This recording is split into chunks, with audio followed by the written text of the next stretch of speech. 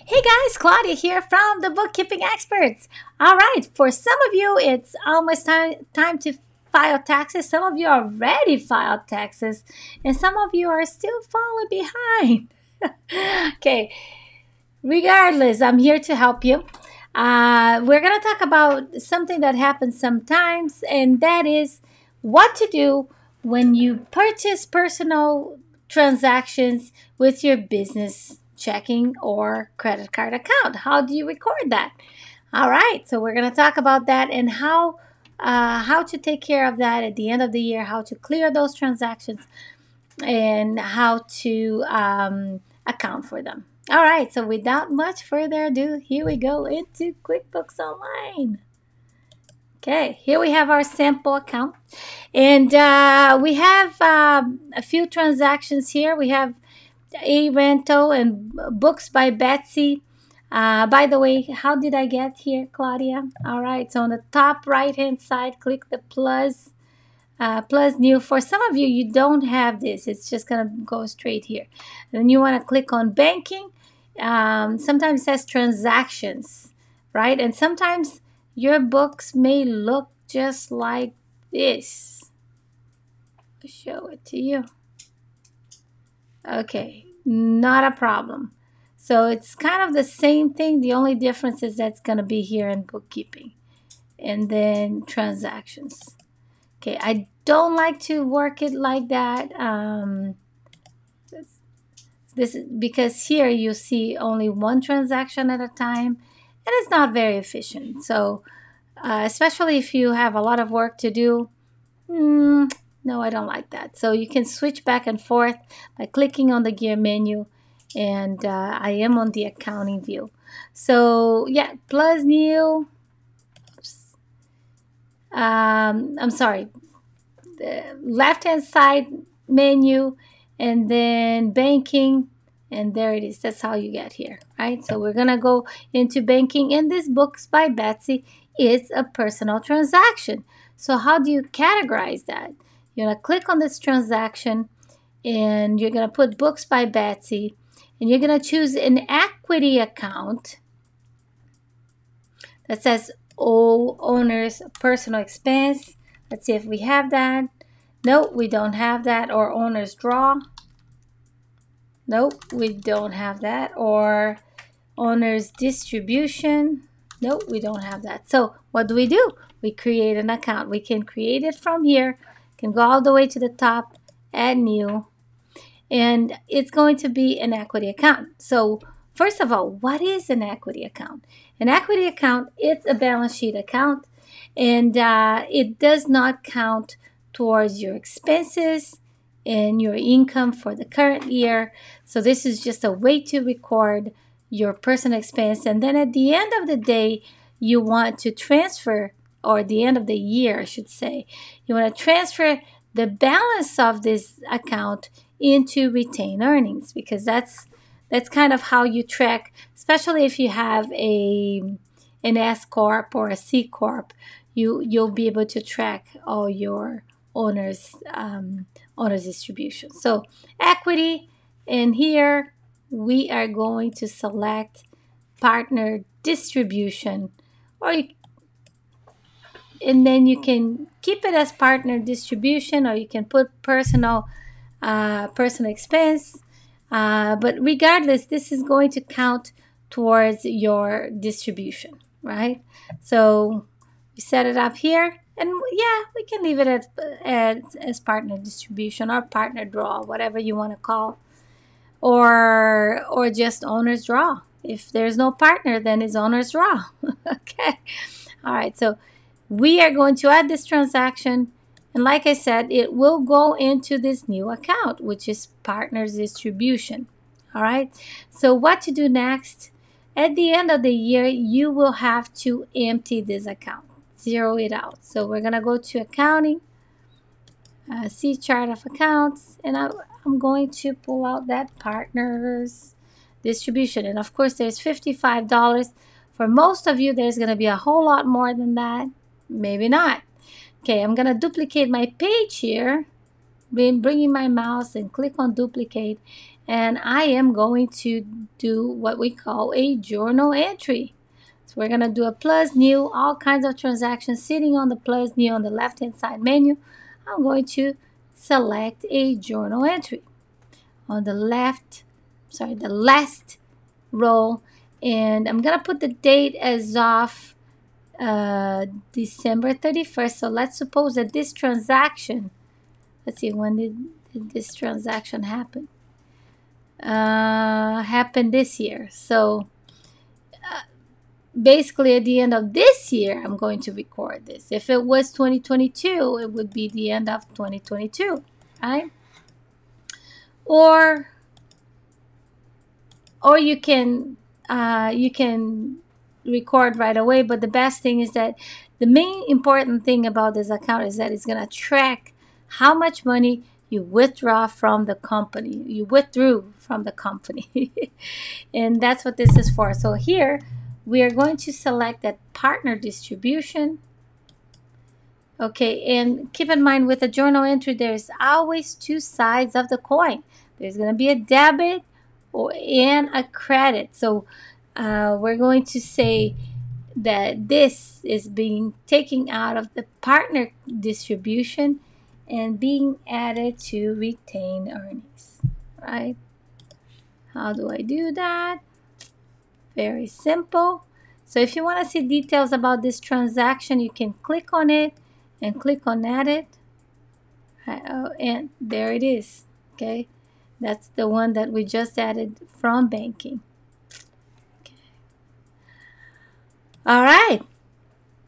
Okay, let me X out of here, and I have $55 into that partner distribution. So I will go ahead and debit it for $55, and we're going to credit retained earnings for the same amount, okay, or whatever amount you withdrew.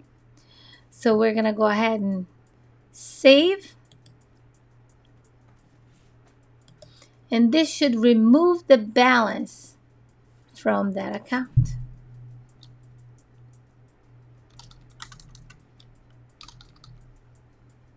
Okay, so it's zero balance. And where did the balance go? It went into the account called retained earnings. So if you run report, you'll see the journal entry right over here. You can click on it, and there it is. All right. Okay. Let me go back here. All right, here we go. That is it for today. So kind of simple, right? Very simple. So that's how you track it. And at the end of the year, you want to date it as of, December 31st. And you're going to do this journal entry to remove all the partner distribution, zero that account out, and input that into retained earnings. All right. So this way you can track what was all the partner distribution for each of the years. If you don't empty it, you're going to have years of history. You still can calculate that, but most likely you have to send it to an Excel spreadsheet and then calculate it from there. But anyhow, so that you can give it to your CPA. But hopefully this was useful to you as you are getting everything ready to close your books for the year. If you have anything that you'd like us to cover, just put a note down below. I will talk about more integration. I absolutely love to talk about integration. Why is that? Because I think that nowadays, for you to be successful, one, you need to understand your books. You need to understand your finances, I should say. You need to understand your finances. You need to understand where your money is coming from and where your money is going to. This way you can plan better. You can start budgeting, see your targets for the future.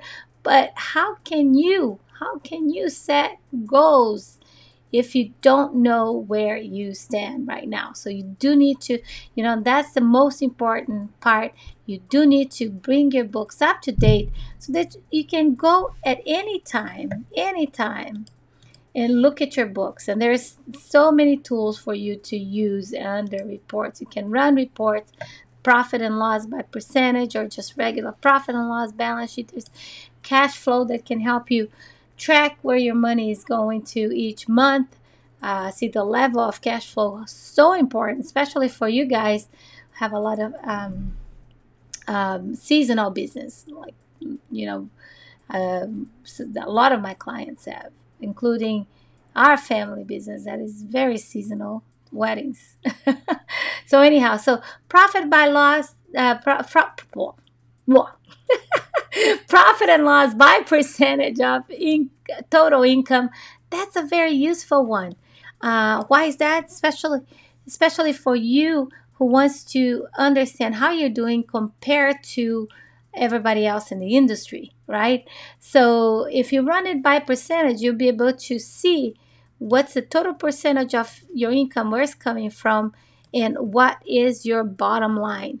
Very important information too is your cost of goods sold. For a lot of my clients that our restaurants and cost of goods are extremely high right now, and labor cost is very high as well. So that information is key to know what is your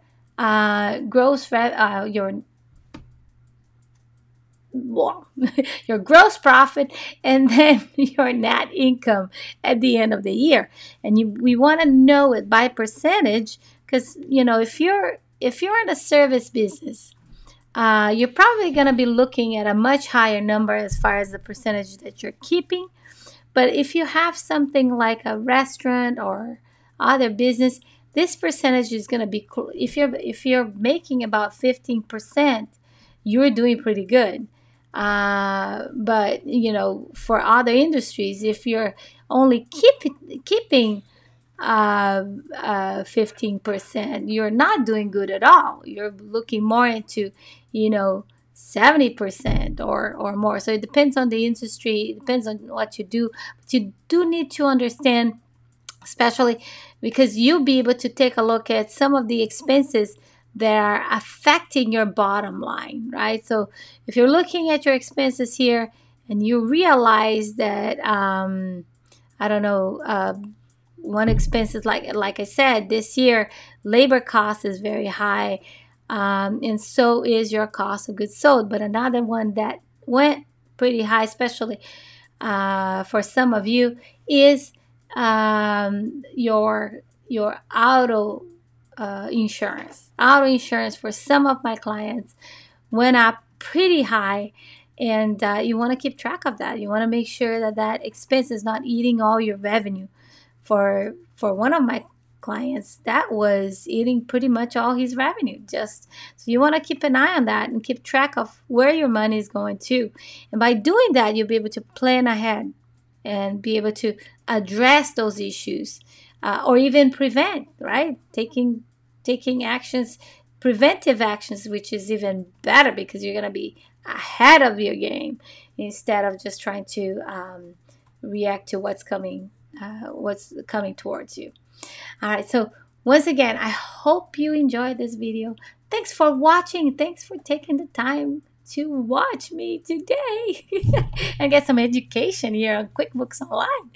Okay, so I hope that you will give us a thumbs up to this video. Share it with your friends, with your family, co-workers, everybody. Just share it with everybody and subscribe to our channel so you can stay up to date what's going on with QuickBooks Online and how to use QuickBooks Online to run your business efficiently and know how to stay ahead of your game. All right, so we'll see you next week, and until next time, keep on smiling.